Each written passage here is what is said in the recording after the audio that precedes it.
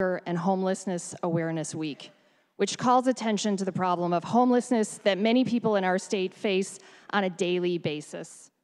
Homelessness is a matter of life and death, and the scope of the homelessness crisis and the immediate need for housing in Illinois is staggering.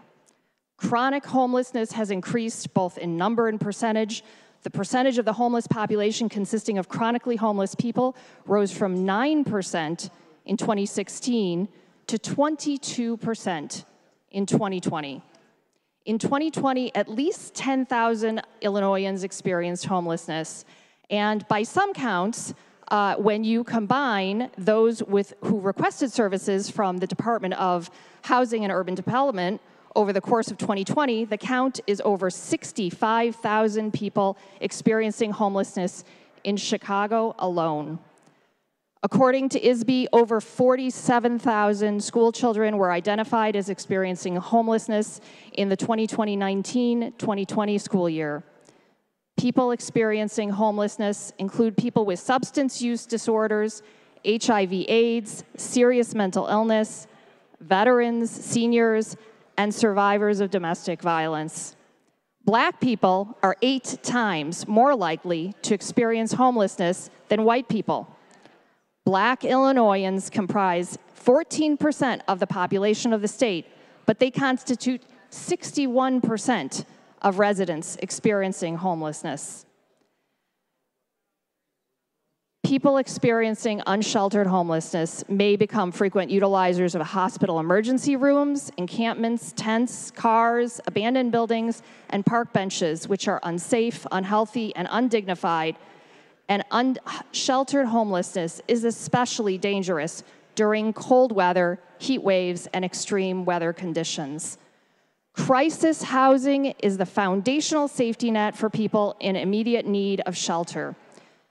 During COVID-19, shelter capacity diminished significantly, and many areas of Illinois lack shelter that they need.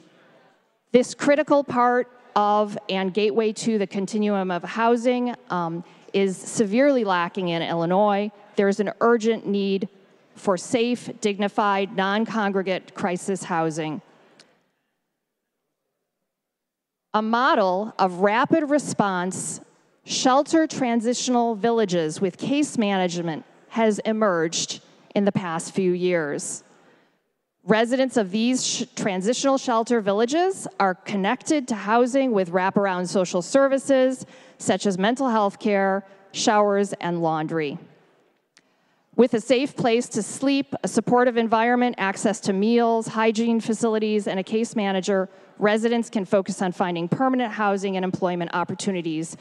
This model is more cost-effective than any institutional setting per person or unit and can be built at a fraction of the cost of regular shelters. So I have filed House Resolution 986, and in which we urge the state to launch a pilot program to establish a shelter village that will support the crisis housing and health needs of people currently experiencing unsheltered homelessness. So all of us here today, we're going to be heading back in very shortly later today to our districts to celebrate Thanksgiving next week. And I'd like all of us to remember those who are not as fortunate as us, those who lack the most basic necessity, a roof over their head and a place to call home. So today, in honor of National Hunger and Homelessness Awareness Week, I'd like all of us to commit to real and tangible solutions to fight homelessness. And I thank you for your attention and consideration. It is my sincere hope that as we head into this holiday season and the coldest months of the year, that every member of the General Assembly will support this resolution. I wish all of you a happy Thanksgiving.